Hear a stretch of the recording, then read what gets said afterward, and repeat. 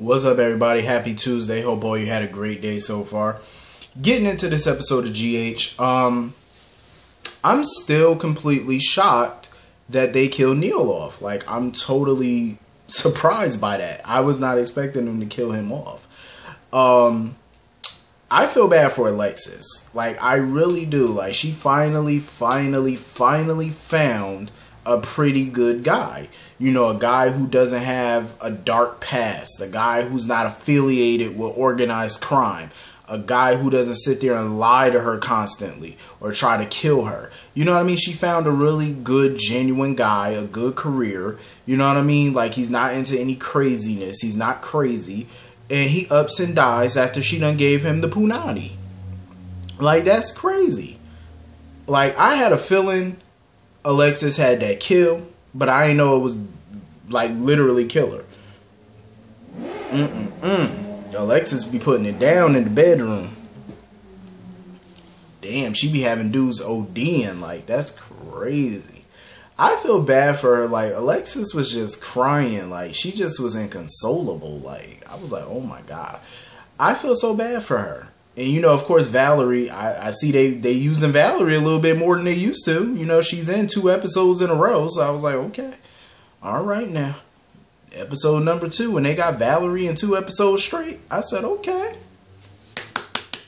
Now, let's see if we can up the ante a little bit and get Valerie into some more episodes. Like, damn, if you're going to have the actress here, you might as well use her, right? I'm just saying.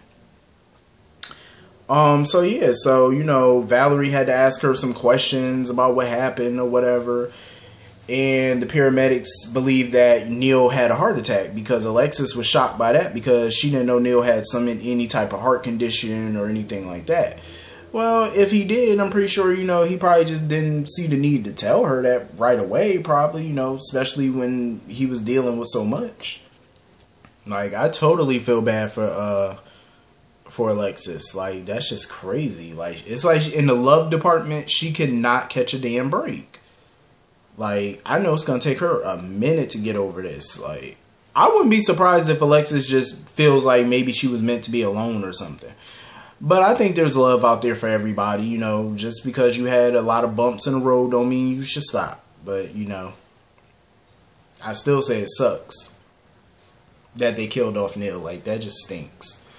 So anyway, moving on from that. So Carly's sitting here having dreams and nightmares about Neil being alive and stalking her, basically. Oh, man. Like, Carly, I think, is just having guilt. Like, I think it's her conscience. Because Nell fell.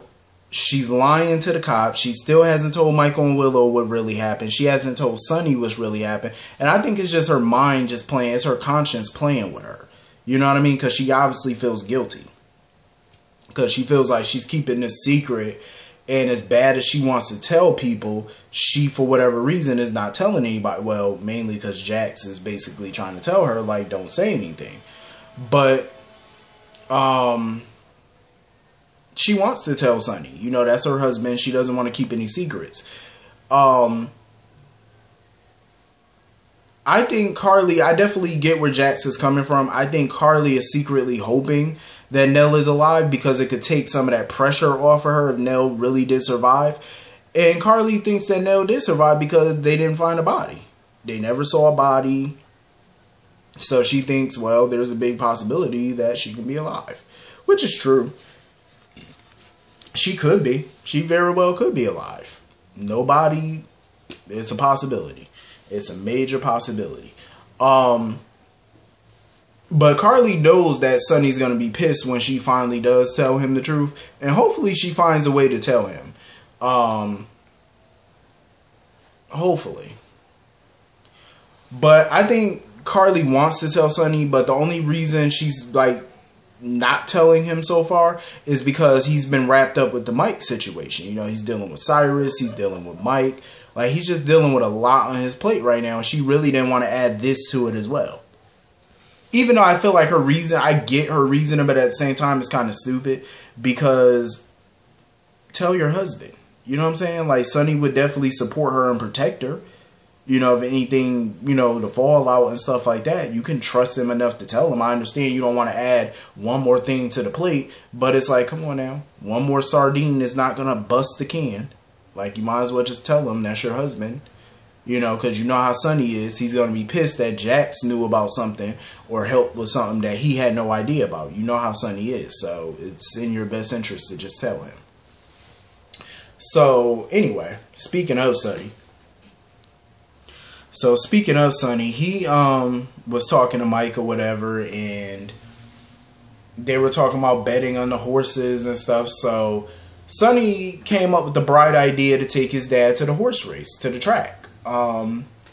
He wanted Felix to facilitate this or whatever, to make the necessary arrangements so he could take his father to the racetrack.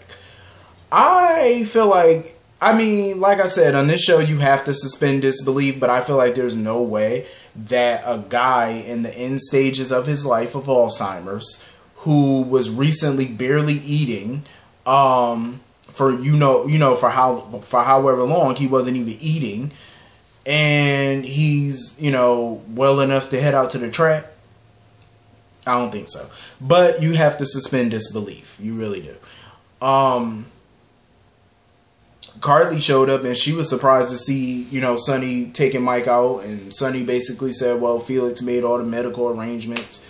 Like, you could tell, like, Carly really wants to tell Sonny about this, but she just feels guilty laying this on him, especially at a time like this. But I'm like, in my opinion, there's never going to be a right time to tell somebody, oh, me and Nell fought and the bitch fell from a cliff. You know what I'm saying? There's never going to be a right time to say that, so it's kind of like you just got to blurt it out and just say it and get it over with. You know, because the longer you wait to tell Sonny, the worse it's going to be. Like, just be honest. So anyway, moving on from that. So basically, Michael was just updating Jason on what happened the night before about Nell and how crazy she was acting at the cabin. You know, just giving him a rundown about how Carly was chasing after Nell. So, you know, Jason got that little eyebrow where it, like, goes up when he starts thinking or, like, he feels weary about something. But Jason did give Michael his props or whatever for not cracking under the pressure, because Jason felt like Nell has that effect on people where she knows how to push your buttons and piss you off to the point where you want to crack her upside her damn head. But I do agree. I mean, Michael, you know, he could have easily just smacked the dog piss out of her, but he didn't. He maintained his composure, and I respect it. So then Michael was telling Jason about his kiss with Willow and that it was unexpected. I agree with Jason. I feel like Michael should just put all the cards on the table and tell Willow how he really feel about her. Because I feel like Michael has been feeling Willow for quite some time, and because of him and Sasha being together and her and Chase being together, he just never admitted his attraction to her. But he, you know, now that they're married, I mean, I always felt like it was inevitable that they were going to do something, either mess around or they were going to kiss. Because once you marry somebody, even though it was strictly for, you know, custody purposes of the baby, it basically business, so I understood. But at the same time, I knew something eventually was going to go down. The longer they stayed in this marriage, I'm like, y'all going to do something, because ain't no way you're going to be in no sexless marriage for the rest of y'all time. There's just no way in the world. Y'all going to be trying to do something. Feelings are going to get more developed than what they were. You know what I'm saying? Like, it's bound to happen. So I'm not even shocked. So Willow was talking to the baby or whatever while the baby was in the crib. And Michael was eavesdropping on the conversation via the baby monitor. And she was just saying how, you know, she didn't expect the kiss, but she felt, but to Willow, the kiss felt natural. But that tells me Willow been wanting that kiss to happen. I think Willow and Michael have always been attracted to each other. I think they have been, but they were being faithful to the ones that they were with at the time. But I definitely feel like they were attracted to each other for a hot minute. But, you know, being the type of person that they are, they're not trying to cheat. They're not trying to hurt anybody, so they suppress those feelings. But you could kind of tell that attraction has definitely been there for both of them for quite some time. Because even Willow was like, yeah, it felt natural. And Michael been wanting to talk to her about the kiss and what it means and, you know, get their feelings out there. And I think they should. But in the meantime, they headed over to the hospital. Because, Michael and Willow feel like they owe Brooklyn a debt of gratitude for helping them find the baby. Which I feel like they do. Because Brooklyn's information was a huge lead for Michael. Without him knowing about that tracker, he never would have knew where to find Nell. So that was a huge lead, and he thanked her and stuff for helping them, for the sacrifice that she made. I don't know, like, I just feel like Brooklyn, she's gonna continue to lash out. Because now that her throat was cut and she probably, her vocal cords are messed up, meaning her singing might be messed up, she's going to be lashing out at people. She's going to be lashing out, acting brattier than ever. Because Ned was basically trying to make peace with her. He was like, I'm sorry. Like, he constantly apologized to her for treating her the way that he did. Kicking her out the mansion, disowning her. Like, he genuinely kept apologizing. And she just would not listen. She was just so stubborn. She refused to listen to anything Ned had to say. She kept telling him to leave, get away from her. She's done. She don't want to, deal with him or whatever. She was just being stubborn. Now, don't get me wrong. I totally understand where Brooklyn's coming from, because I felt like Ned maybe, he took it a bit too far, maybe by throwing her out and disowning her. But he had a right to be upset with her too, because the moves that she was making was just messed up. You know what I mean? Like, she was on some selfish stuff just to help herself instead of thinking about the family and the company and all that. So I felt like he had a right to be upset and disappointed. But I think he did kind of take it too far. But she needs to learn how to grow up, though. Like, this bratty temper tantrums that she be throwing, it's just ridiculous for somebody her age. Grow up. Be the adult that you are. You know what I mean? Like, grow up. Because Olivia, she kept trying to get through to Brooklyn, But Brooklyn right now, she's not trying to hear nothing nobody has to say. She's really not. So, of course, Olivia felt like it was time for her to go, because she needed to hop on a plane with Robert to go see Dante. And Ned was upset by that, because he felt like he was in crisis and now is the time he needs his wife. And I get that, but he knew she had to go see her son, and she has not seen her son in well over a year.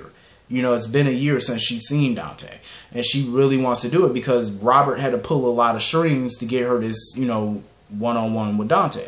So it's like she doesn't want to miss out on that.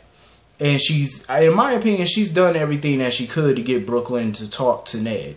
And like she told Ned, you just have to give her some time. Give your daughter some time and she may come around. She's just lashing out right now. But there's really nothing more Olivia can do. So I don't feel like it's fair if Ned got angry with Olivia and stuff, because she does have a child of her own that she needs to tend to. You know what I mean? And he should be more understanding of that. Because at the end of the day, the Quartermains are always going to be in some type of crisis. So, come on now. She needs to go tend to her business. She tried to help you as much as she could with Brooklyn, but right now, pushing the situation is not going to work in your favor. So, let her go be with her son and get to see her firstborn child. She's been supportive of you and trying to help you reconcile with your daughter. Well, be supportive with her and what she needs to do and reconcile with her son. It's a two-way street. You can't expect her to be there for you all the time and you not be there for her. That's what Ned needs to understand. Marriage is a two-way street. I know it's been a long time since he's been married, but you need to understand that. So anyway, moving on from that. So Nina meets with the lady Evelyn or whatever, Jax's jeweler, and she says she has a way to trace the original craftsmanship of the necklace in Manhattan. And she gave Nina, the contact information and all that stuff. But Evelyn did warn Nina that it may not, it may lead to nowhere. It may not lead to anything. But Nina is determined to find her child. She's very determined. So, of course, Nina was updating Jax on it, and she was certain that she'll be able to find her child. Then, of course, they start talking about Nell, and Nina thinks that Nell will show up again, but Jax is basically like, he don't think the same thing. I hope Jax don't give it away that, you know, being too obvious about it. Like, being so sure of himself by, you know how people do, oh, I'm sure she's not going to come back. Why would you be so sure? Unless you know something. Like, hopefully Jax don't say something that's going to get people to start thinking. Like, hopefully. Because if once you do that, all it takes is one slip up. One little tiny slip up to contradict Carly's story that she told the cops. That's all they need is one little contradiction. And boom, you're got. You're got. Like, hopefully that doesn't happen. But we all know with cover-ups, it's bound to happen. Somebody gonna say something wrong to get somebody to thinking and start looking in places they ain't got no damn business looking, and before you know it, everybody, you know, your business becomes everybody's business. You know how that go. So I just don't see nothing good coming out of this little cover up that Carly and Jax are doing. Nothing good is gonna come from it. Somebody gonna fuck up somewhere along the line, do something dumb, say something dumb, and before you know it, Carly gonna be right back in jail awaiting trial. So she might as well just do something, like come up with a game plan. You know what I mean? Like, cover yourself, because this ain't gonna last. Anyway, that was pretty much the whole episode. Hit the comment section and let me know what y'all thought about it. I will see y'all all later. Have a good night. Peace.